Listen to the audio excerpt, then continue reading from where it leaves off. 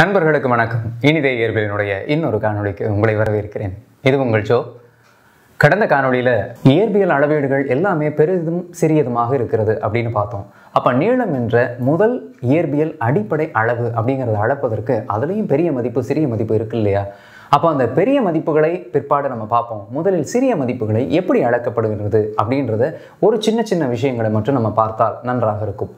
இப்போ அந்த அளவீடுகளை பற்றி பேசுவதற்கு முன்னாடி நேரடியாக நீளம் என்கிற மதிப்பை, இயற்பியல் அளவை எந்த மதிப்புகளுக்குள் நாம் அளக்க முடியும்னு பார்த்தா 10⁻⁻5 மீட்டர் குறைந்தபட்சமாக 10⁻⁻5 மீட்டரிலிருந்து அதிகபட்சமாக 10⁻2 அதாவது +2 மீட்டர் வரையிலும் அளக்கக்கூடிய கருவிகள் தான் நம்ம கைவசம் இருக்கிறது.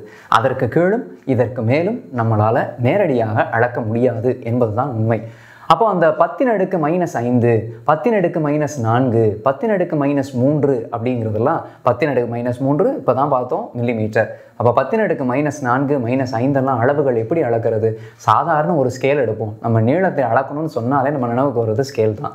அப்போ ஒரு ஸ்கேலில் குறைந்தபட்ச மதிப்பு என்ன இருக்குன்னு கேட்டால் எல்லாருமே சொல்லிடுவோம். ஒரு 6ஆம் கிளாஸ்லேயே நமக்கு அளப்பதற்கு அழகாக சொல்லி கொடுத்துருப்பாங்க.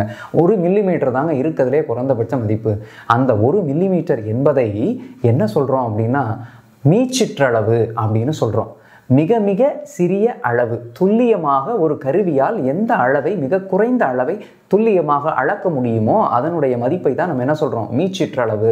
கருவிகளை கொண்டு அளக்கும் பொழுது இயற்பியல் முழுவதும் நம்ம கருவிகளை பயன்படுத்துகிறோம். பல்வேறு அளவுகளை அளக்கின்றோம். எல்லா கருவிகளுக்கும் ஒரு மீச்சிற்றளவு உறுதியாக உண்டு. இயற்பியலில் கண்டிப்பாக நம்ம படிச்சிருப்போம். வெர்னியர் அளவி படிச்சிருப்போம், திருகளவி படிச்சிருப்போம். 10ஆம் வகுப்பு 9ஆம் வகுப்பிலே அதற்கான அறிமுகங்கள் நமக்கு கொடுக்கப்பட்டிருக்கும். அந்த இடத்துல அந்த வெர்னியர் அளவி அப்படிங்கிறது 10⁻⁻4 மீட்டரை அளக்கக்கூடிய விஷயம்தான். அப்புறம் 10⁻⁻5 மீட்டர் வேணும்னா எனக்கு வெர்னியர் அளவி பத்தாது. அதற்கு நான் திருகளவி என்ற ஒரு கருவியை பயன்படுத்தணும். எல்லாவற்றிற்கும் மீச்சிற்றளவு என்பது உறுதியாக உண்டு. அதாவது 10⁻⁻3 மீட்டர் அப்படிங்கிறது 1 மில்லிமீட்டர் நமக்கு தெரியும். அப்போ 1 மில்லிமீட்டர் அளப்பதற்கு ஒரு சாதாரண ஸ்கேலே போதும். இல்லை எனக்கு அதை விட ஒரு சின்ன விஷயம் இருக்குது, அதை விட நுணுக்கமாக ஒரு அளவு செய்யணும். இப்போ உதாரணமாக 1 மில்லிமீட்டரில் 10ல் 1 பங்கை அளக்கணும் துல்லியமாக அப்படின்னு சொன்னால் நம்ம ஸ்கேல் அப்படி தூக்கி ஓரமாக வச்சுட்டு வெர்னியர் அளவி என்ற கருவியை, வெர்னியர் கேலிபர்ஸ் அப்படின்னு ஆங்கிலத்தில் சொல்லுவாங்க, அந்த கருவியை நம்ம பயன்படுத்த வேண்டியது அவசியமாகிறது. அந்த கருவியினுடைய மீச்சிற்றளவு என்பது 1/10 மில்லிமீட்டர், அதாவது 0.1 மில்லிமீட்டர்.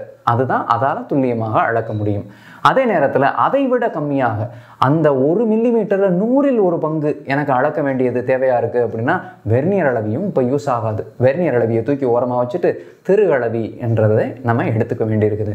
அந்த திருகளவி தான் நம்ம முன்னே சொன்ன மாதிரி, அதாவது 10⁻⁻5 மீட்டர் அப்படிங்கிறது என்னது? நாம் ஏற்கனவே சொன்ன மாதிரி 1/100 மில்லிமீட்டர் தான் 10 மடங்கு -5 மீட்டர். நான் கொஞ்சம் குழப்புற மாதிரி மாற்றி வடிவங்களில் சொன்னாலும் எல்லா மதிப்பும் ஒன்று தாங்க.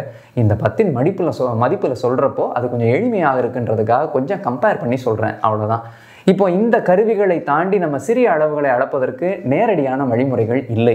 இப்போ இந்த கருவிகளெல்லாம் விட்டுட்டு பெரிய அளவுகளை எப்படி அளக்கிறது? நாம் சொன்னோம் இல்லையா, மிகப்பெரிய அளவையும் அளக்க வேண்டி இருக்குதுன்னு.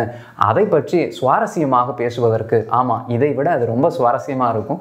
ஏன்னா நேரடியாக அதை அளக்க முடியாது அப்படின்றதுனால மறைமுகமாக என்னென்ன வழிமுறைகள் பயன்படுத்துகிறாங்கன்னு நம்ம தெரிஞ்சுக்கிறது நிச்சயம் சுவாரஸ்யமாக இருக்கும். இப்போ பெரிய அளவுனா எப்பயுமே பெரிய அளவா அப்படின்லாம் கிடையாதுங்க. அதாவது நிலவுக்கும் பூமிக்கும் உள்ள தூரம், அருகில் இருக்கக்கூடிய கோளான செவ்வாய் கோளுக்கும் நமக்கும் இடையில் இருக்க தூரம், சூரியனுக்கும் நமக்கும் இடையில் இருக்க தூரம், இந்த மாதிரி பெரிய பெரிய நீளங்கள் தான் இருக்கணுமா? அவசியம் கிடையாது. நம்ம கண் முன்னாடி நிற்கக்கூடிய ஒரு மிகப்பெரிய மரம், மிகப்பெரிய கோபுரம், மிகப்பெரிய மலைக்குன்று அதுவாக கூட இருக்கலாம். அப்போ அந்த மாதிரியான நேரடியாக நம்ம சொன்னோம் இல்லையா 10⁻2 மீட்டருக்கு மேலே நம்மளால் அளக்க முடியாது அப்படின்னு. அப்போ அதை விட உயரமான ஒரு கட்டிடத்தையோ, ஒரு மரத்தையோ, ஒரு மலைக்குன்றையோ எப்படி அளக்கிறது அப்படின்னு தான் முதலாக நம்ம பார்க்க போகிறோம். முக்கோண முறை அப்படின்னு சொல்லுவாங்க. ஆங்கிலத்தில் அதை ட்ரையாங்குலேஷன் மெத்தட் அப்படின்னு கூட சொல்லுவாங்க. முக்கோண முறை அப்படிங்கிறது என்ன அப்படின்னா ரொம்ப எளிமையான விஷயம். ஒரு கற்பனை பண்ணிக்குவோமே, அருகில் இருக்கக்கூடிய ஒரு ஸ்டிக் டயக்ராம் பார்த்தீங்க அப்படின்னா ஒரு பெரிய மரம் இருக்கிறது. அந்த மரத்திற்கு கீழே நின்று நான் அந்த மரத்தை மேலே பார்க்குறேன், அடேங்கப்பா எவ்வளோ பெரிய மரம் அப்படின்னு. ஆனால் அந்த மரத்தினுடைய உயரம் எனக்கு தெரியாது. நீளத்தை ஈஸியாக நம்ம அளந்துடலாம். அதாவது நீளம் என்ற பரிமாணம் ஹரிசாண்டலாக இருக்கிறத நான் சொல்கிறேன், கிடைமட்டமாக. அதை நம்ம ஈஸியாக அளந்துடலாம். கொஞ்சம் கொஞ்சம் நம்ம ஒரு மீட்டர் 2 மீட்டர் டேப் இருக்குது அப்படின்னா கூட நம்ம கொஞ்சம் கொஞ்சமாக வச்சு கூட அளந்துடலாம்னு வச்சுக்கோங்களேன். ஆனால் உயரத்தை வந்து அப்படி அளக்க முடியாது. அப்போ நேரடியாக அளக்க முடியலைன்றதுக்காக அதை விட்டுவிடவும் முடியாது இல்லையா? அப்போ அதை என்ன செய்கிறது? அதற்கு தான் நம்மளுடைய அந்த முக்கோண முறை அப்படின்றது உதவி செய்கிறது. ரொம்ப எளிமையான விஷயம். அந்த மரத்திற்கு கீழே நான் நிற்கிறேன். அந்த மரத்தின் கீழே நின்று கொஞ்சம் கொஞ்சமாக பின்னால் வருகின்ற பொழுது நான் அப்படியே பார்வையை உயர்த்தி அந்த மரத்தினுடைய உச்சியை பார்க்கணுன்னு ஆசைப்படுறேன். கரெக்டாக அதை பார்க்கணும் அப்படின்னு நினைக்கிற பொழுது நான் இயல்பாகவே கொஞ்சம் கொஞ்சமாக தள்ளி தள்ளி பின்னால் வர ஆரம்பிப்பேன். அப்போ நான் பின்னால் வர வர மரத்திற்கும் எனக்குமான ஒரு கிடைமட்ட தூரம், ஹரிசாண்டலாக இருக்கக்கூடிய ஒரு டிஸ்டன்ஸ் வந்துக்கிட்டே இருக்குது. அந்த டிஸ்டன்ஸை நம்ம என்ன சொல்கிறோம்? எக்ஸ் அப்படின்னு சொல்லிக்கிறோம். நம்ம ஒரு குறியீடாக எக்ஸ்ன்னு சொல்லிக்கிறோம். மரத்தினுடைய உயரம்னு ஒன்று கண்டிப்பாக நம்ம அளக்குறோமோ இல்லையோ இருக்க போதில்ல, அதை வந்து ஹைட், அதாவது ஹெச்னு வச்சுக்குவோம். இப்போ எக்ஸ் மதிப்பு கொஞ்சம் கொஞ்சமாக கூடிக்கிட்டே இருக்குது. ஹெச் எனக்கு தெரியாது, அளதான அளக்கணும். அப்போ கொஞ்சம் கொஞ்சமாக போகிற பொழுது ஏதோ ஒரு புள்ளியில் கரெக்டாக எனக்கு மரத்தினுடைய மேல் உச்சியை நான் ஒரு பார்வை கோணத்திலிருந்து கிடைமட்டத்திலிருந்து பார்த்தால் தெரிவது போல நின்றால் அந்த இடத்திற்கும் எனக்கும் ஒரு பார்வை கோணம் என்பது உருவாகிறது. அதை நான் தீட்டான்னு சொல்லிக்கிறேன். இப்போ நம்ம எரியாமல் ஒரு முக்கோணம் வந்திருக்கு இல்லையா? நான் நிற்கக்கூடிய புள்ளிக்கும் மரத்திற்கும் இடையில பேஸ் ஒன்று இருக்குது. நான் நிற்கக்கூடிய இடத்திலிருந்து பார்க்கின்ற பார்வை கோணம் மரத்தின் உச்சியை தொடும் பொழுது அது முக்கோணத்தின் 2வது பக்கமாகிறது. 3வது பக்கமாக இருக்கவே இருக்கு நம்ம அளக்க வேண்டிய மரம், அதனுடைய உயரம். இப்போ நமக்கு கிடைக்கக்கூடிய அந்த முக்கோணத்தில் tan தீட்டா பார்த்தோம் அப்படின்னா tan theta is equal to h/x அப்படின்னு தானே வரும்.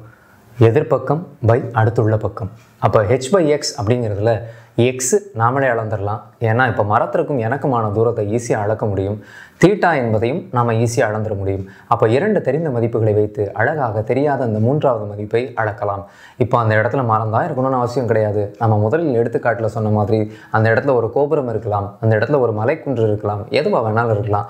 இந்த மாதிரி ஓரளவு உயரமான ஒரு விஷயத்தை அளப்பதற்கு இந்த முக்கோண முறை, அதாவது ட்ரையாங்குலேஷன் மெத்தட் ரொம்ப ரொம்ப யூஸ்ஃபுல்லாக இருக்கும். அப்போ அந்த முக்கோண முறை அப்படிங்கிறது பூமிக்குள்ளே இருக்கக்கூடிய உயரமான விஷயங்களுக்கு ஓரளவு நம்ம சமாளித்து அளந்துடலான்னு வைங்க. அதுவே ஒரு அளவுக்கு மேலே போச்சுன்னா அளக்க முடியாது. அதுக்காக நான் இமயமலையை போய் அளக்க போகிறேன் அப்படின்லாம் அடம் பிடிக்கக்கூடாது.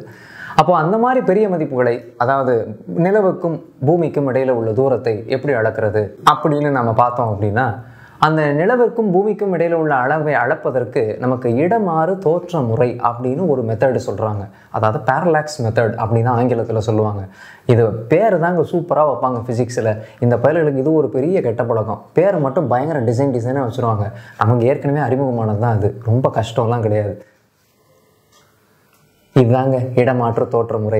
என்னடா சின்ன பையன் மாதிரி 2ஆம் கிளாஸ் பையன் மாதிரி வாத்தியார் விளையாட ஆரம்பிச்சிட்டாருன்னு பார்க்குறீங்களா? இந்த விளையாட்டில் தான் அந்த இடமாற்று தோற்ற முறையே இருக்குது. நம்ம சின்ன கிளாஸில் விளையாட்டாக நம்ம பசங்கள்கிட்ட ஃப்ரெண்ட்ஸ்லாம் சொல்லுவோம், நான் ஒரே ஒரு விரலை வச்சு சூரியனை மறைய வைப்பேன் தெரியுமா அப்படின்னு சொல்லுவோம். ஒரு கண்ணை மூடிக்கிட்டு இன்னொரு கண்ணை அப்படி வச்சுட்டு நம்ம மறைச்சிட்டு, ஆஹா பாத்தியா நான் மறைச்சிட்டேன் அப்படின்னு சொல்லுவோம். உடனே அந்த கண்ணை மூடு இந்த கண்ணை தர அப்படின்னா சூரியன் இந்த பக்கம் வந்திருக்கும், நம்ம விரல் இந்த பக்கம் வந்திருக்கும்.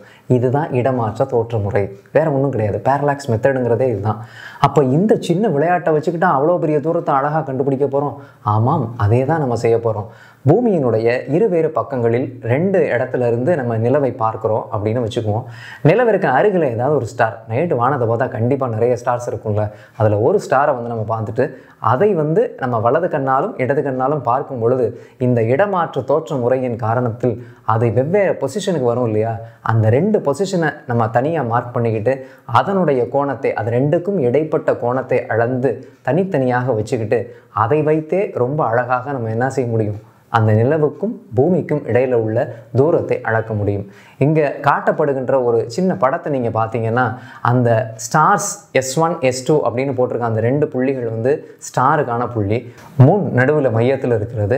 அப்போ அந்த 2 ஸ்டாரும் வெவ்வேறு பொசிஷனில் இருக்கிறப்போ தனியாக அவை முறையே θ1 மற்றும் θ2 என்ற கோணத்தை உருவாக்குகிறது. அந்த AB அப்படிங்கிறது பூமியில் இருக்கக்கூடிய வெவ்வேறு இடங்கள். அந்த 2 இடங்களுக்கும் இடையில் கிடைமட்ட தொலைவு ஒன்று இருக்கு இல்லையா? அதை தான் நம்ம C அப்படின்னு மார்க் பண்ணுறோம்.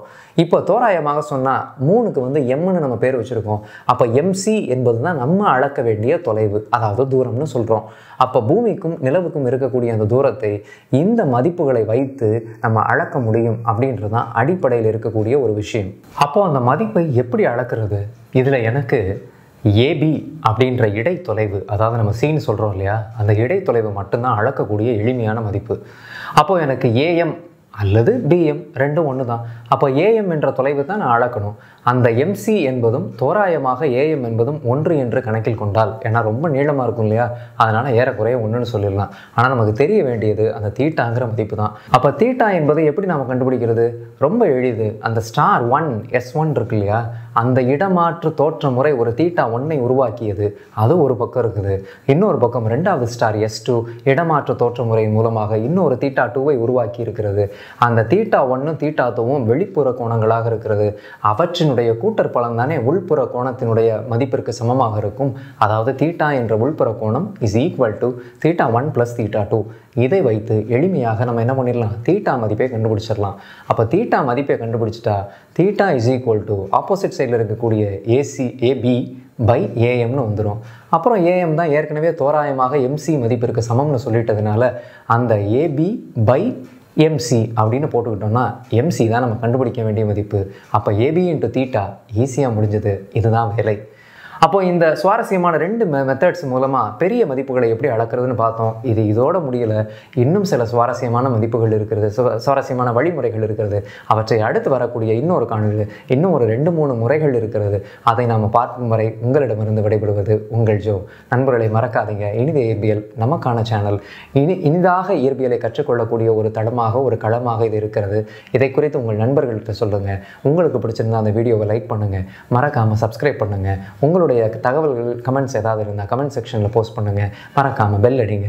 நண்பர்களை இணைந்திருப்போம். இது இனிதே இயற்பியல். நன்றி, வணக்கம்.